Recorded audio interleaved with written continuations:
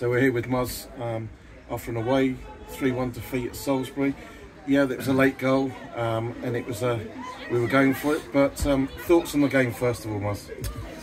Yeah, I think you're right there, Giles. It definitely wasn't a 3-1 game. I thought first half it was evenly matched. I think we just cancelled each other out really. We conceded a real sloppy and disappointing goal from a good footballing side. They actually scored from a long throw, and they got on a scrappy second ball, and the lads reversed it and put it in the net. So really disappointing goal from us. You know, one thing we didn't think we'd concede from is a long throw from them. So it's a real disappointing one from us. But first half I thought was, apart from that mismatch, there wasn't really much in the game. And then second half I thought we were well on top, to be honest. They hit us for the second goal to go 2-0 up. We made a couple of changes to try and get some more attacking players on the pitch, and they dropped very deep and give us the ball, so we made that change to try and have some footballers on the pitch that can control the game. And unfortunately they hit us on the counter, and from my angle it looks a really good finish.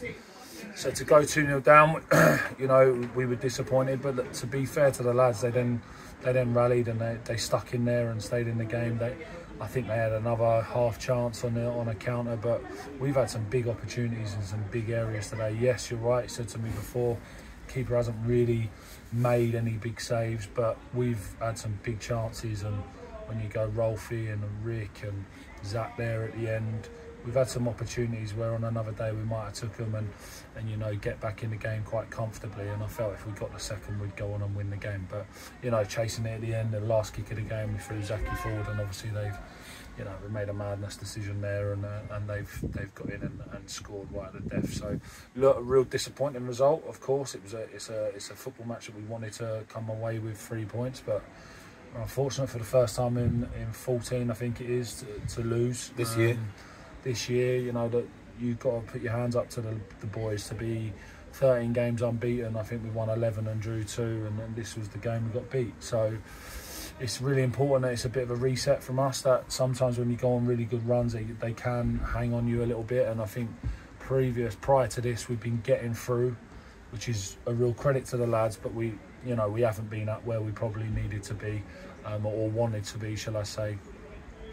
So look, we take this game as a reset. Disappointing result as it is, we take it as a reset, and we plan now for what a big game on Saturday again. So you said about the changes and go for more attacking, and then they scored the second.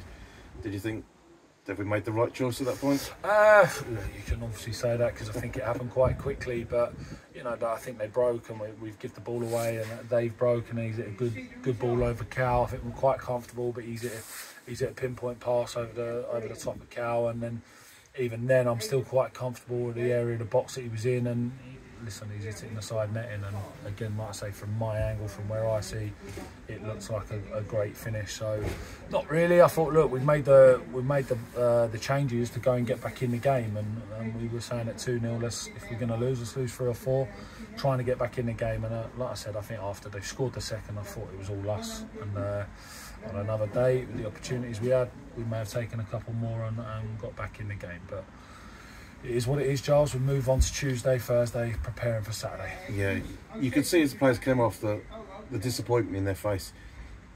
Will this encourage them for next week? Yeah, I just think it's a reset. Like I said to you, sometimes when you're going on really good runs, which we've been on, it can be a little bit dragging. So I think it's good. Not good, obviously, but it's good for the lads that, you know, reset the game. The unbeaten in 13, winning 11, drew 2 is gone now. We've got a reset. We've got 8 games to go, and we're going into every game with the exact same mentality that we need to try and win the game. Forget anything else, what's going on in the background.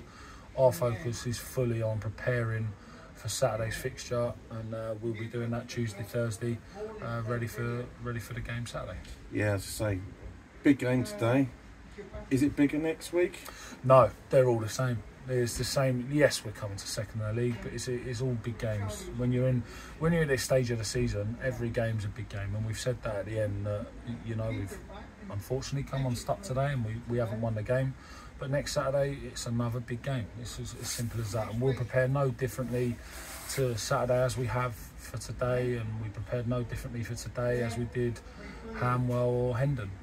It's the exact same preparation, and we'll take every team we play, you know, seriously. And we know at home if we turn up and we're at it, you know, have to be some side to beat us at home. So the lads will recover and get involved and ready for Tuesday, Thursday.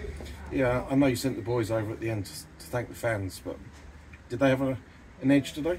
Yeah, they did. Look, unfortunately, they have.